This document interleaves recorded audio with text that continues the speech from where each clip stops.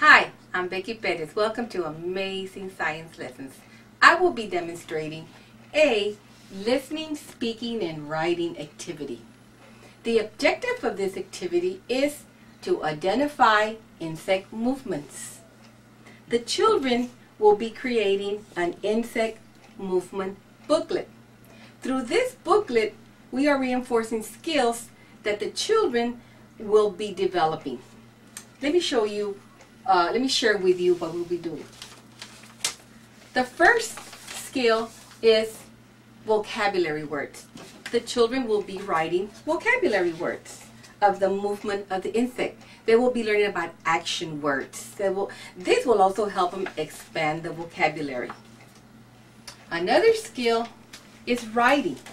As you can see through this booklet, they'll be doing writing. They'll be writing sentences, and because they'll be writing sentences, they'll be learning sentence structure. Also, through the sentence structure, they'll be able to write. They'll know that what type of sentence it is, and that it starts with a capital and ends with a period. So that's how they'll learn that. And then, because it is a booklet, and this is the beginning of reading, it's left to right. They'll be looking at their book and they'll be reading it from left to right. So those are the skills that will be reinforced through this activity. The materials needed for this activity are, you're going to need 2 sheets of white construction paper, the activity sheet of the insects, and construction paper. I have chosen red, but you can have different colors because they're going to be using this to illustrate their cover of the booklet. So what you do first, you're going to just take the papers, the 2 sheets, and fold it in half. And these booklets will be prepared ahead of time. You know, make several of them, put them in the area where the children are going to be using them. Okay? So what you do next, we just take it and then staple in the middle. Just 2 will be sufficient. 1, 2, and then their books have their book like this. Then you take the insects and you just cut to the middle, and then cut the other half, and then cut here. And also, they can just cut a little bit off so it'll fit in their little booklet. Just cut it off like that. Just continue cutting. And I'll get them over here with me. Okay. So what they'll do first, children, they're probably going to just glue the pictures first. So that's what I'm going to do. I'm starting the front page, and I'm going to glue it on this first page. I'm going to glue the picture. So they'll do that first. Glue that. Okay. Like this. And then we'll go to the back of the book, the page, and we'll glue the next picture. And all children will be able to do this. We'll have no problem gluing the picture to their booklet. So they'll all be able to do this. And of course you have demonstrated this for the children, because as it is, we want every child to be successful, and when we model, they will be successful. Okay, now, so here's the book. Now, how are they going to be able to write words?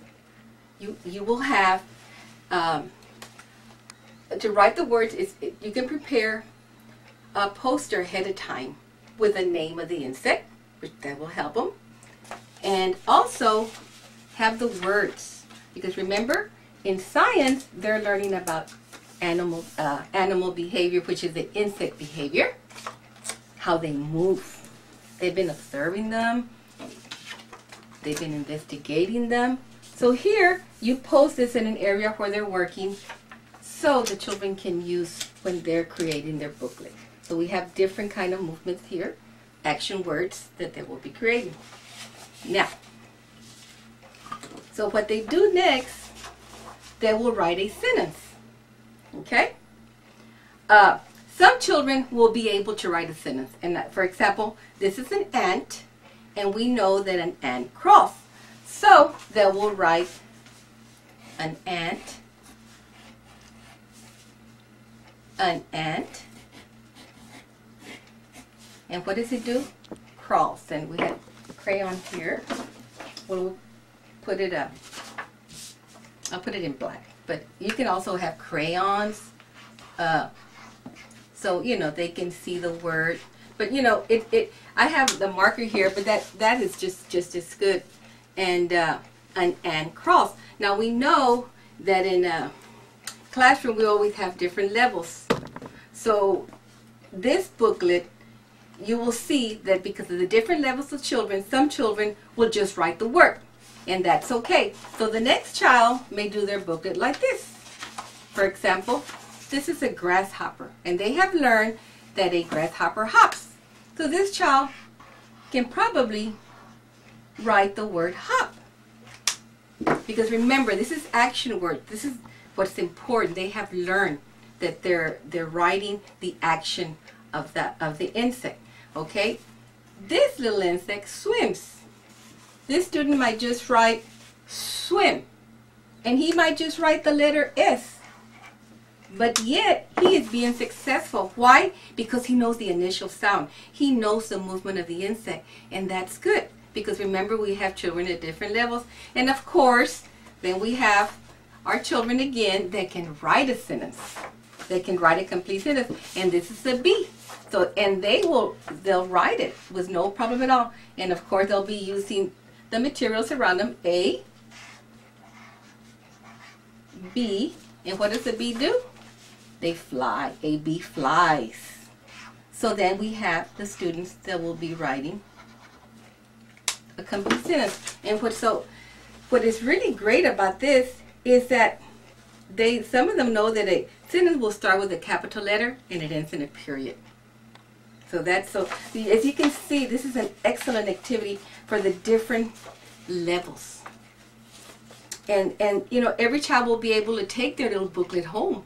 And yes, they've been successful because at whatever level he's at, he's able to do the activity. Now we're going to do the cover, and like we had said, it's insect movement. Okay, I'm going to put that right there. So we're going to write the title. So first, I'm going to write insect because that's the title of our book. And then movement, put a little bit higher here so we can have room to put their name. And they're going to create the cover. And they're going to be so creative because they're creating this, they're using their little mind. So then they're being their imagination. So then they'll just draw 3 different shapes. For example, the circle. Here's a circle for the head. And they have learned in science that one of the characteristics that in order for it to be an insect, it has 3 body parts. And they have identified the 3 body parts. They know that through science. As you can see, everything connects back to the science. And they know that the body parts of an insect is 3. So then what they do, they glue it. They know that the head is first, because they have learned that. So they put the little head here. And then next is the second body part, and they know that they have learned the name. So this is the thorax. Okay, and then of course, in the majority of the insects, if you look at them, is what they've been investigating, the abdomen is usually longer. So see, so they got the head, the thorax, and the abdomen. Now they've also learned that in order for it to be an insect, it has 6 legs, and they know that the legs go on the thorax. That's where you identify. So you can just put a piece of glue here and then add the 3.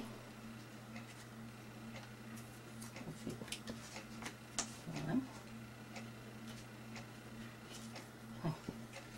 2, 3. And on the other side, we'll put the other side and see how it's looking.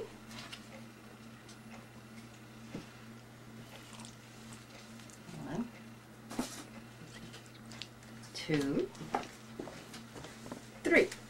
Now also they have learned that they have antennas.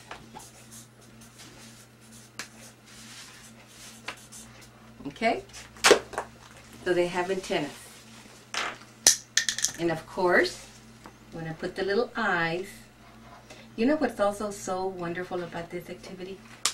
It's excellent for evaluation. Excellent. Because if a child puts the legs at the bottom part of the insect, maybe he didn't understand the concept yet. So that means that we have to go back and we have to reteach and reinforce what they have learned. So see, this is an excellent activity for evaluation.